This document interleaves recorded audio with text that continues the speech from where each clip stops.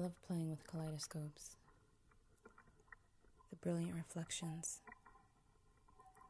the sound of the colors turning. When I was little, I would train my eye by looking for the true triangle, the one that really existed, the one that I was looking through that was only being reflected in the mirrors. But thinking of it now, there is no real triangle. What we see through the prismatic tunnel is not an actual object, but a collection of shapes and light viewed through our singular perspective. The triangle does not exist free of the tube. The shapes I see are but shadows of the things in the wheel. What I see and call the real triangle isn't an object. It's a relationship between me, the space in the kaleidoscope, the toy, the light, the pieces. What would it be if there were no colored pieces at the end? What if there was no mirrored tube? What's left in that space?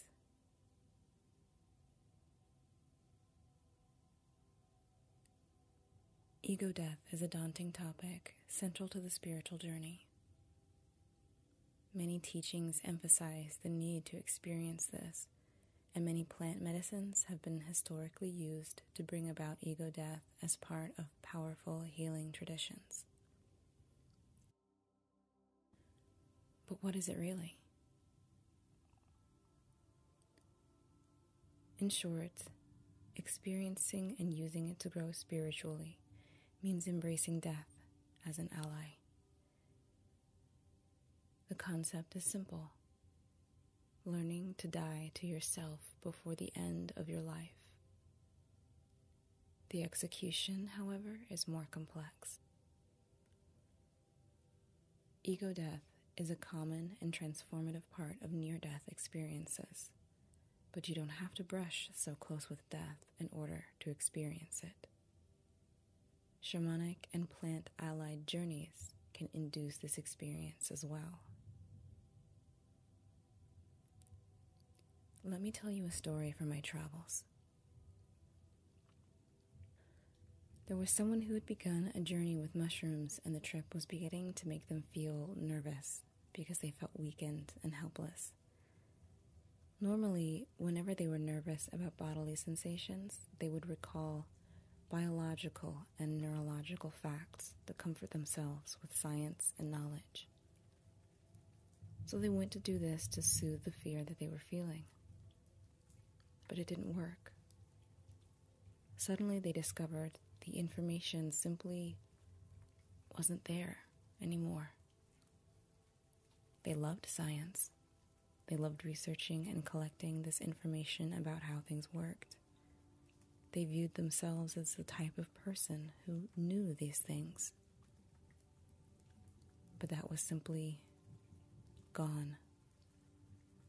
It felt like whatever part of their mind was usually there just wasn't. They said at that moment, "I don't know what I usually know." They felt like their familiar personality had vanished. This was an ego death, one subtle yet complete. Ego death, you see, is like any death. Not an end, but a moment.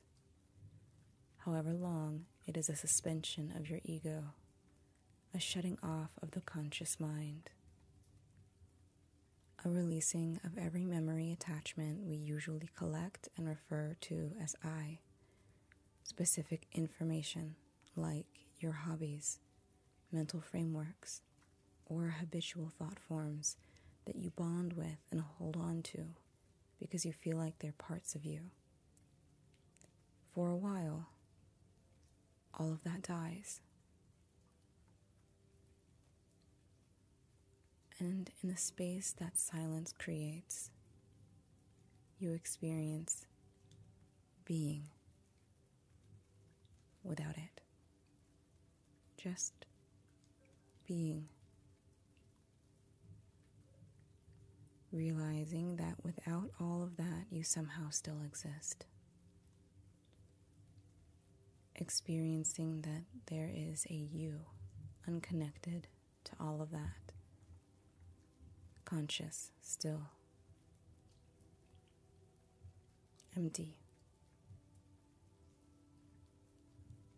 open.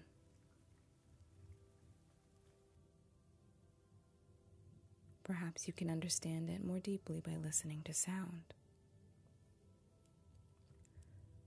Right now, you're hearing me talk. You hear the words I'm saying and the sound of my voice and think of the result of these things as my voice. But my voice is different when I have a cold, when I am in a different room. Where is the division between my voice and my body? Between my voice and a room? Between my voice and your hearing? What if my body were a different size? What if you had an inner ear disorder? What if you heard only the information and not the tone? Isn't this still my voice? And then, what if it was silent? And there was just your hearing, listening, just awareness. No sound separate from the listener. Who are you without all the noise?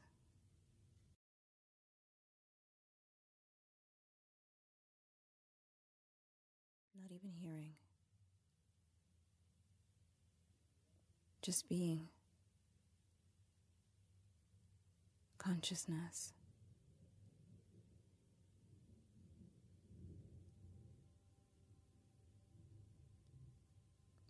This is dying before dying.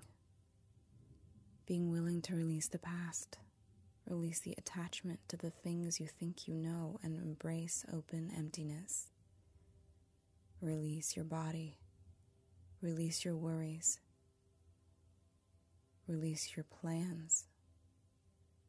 To expand into the void instead of fearing it. To willingly let go instead of suffering and clinging. To know that no matter what you become along the way, you'll need to move beyond it from time to time, because it is not really you.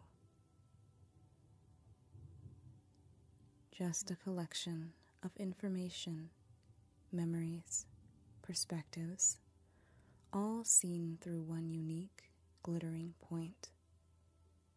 One that changes, shifts, and grows. That which is never born, but gives birth to all things. That which never dies, but within it all things die. Ego death is the experience of oneness